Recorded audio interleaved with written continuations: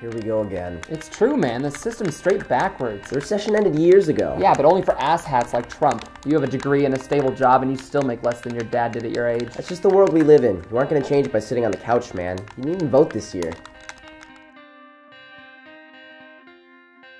No, you don't get to do that anymore. You don't get to play the victim anymore, Trent. That's it. I have no more patience. That's it. What? You have until the end of the month to get your shit together. If you can't make next month's rent and pay me back for this electric bill, I want you out.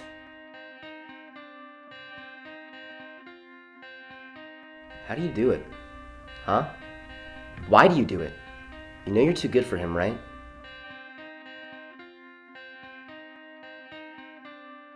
I don't know.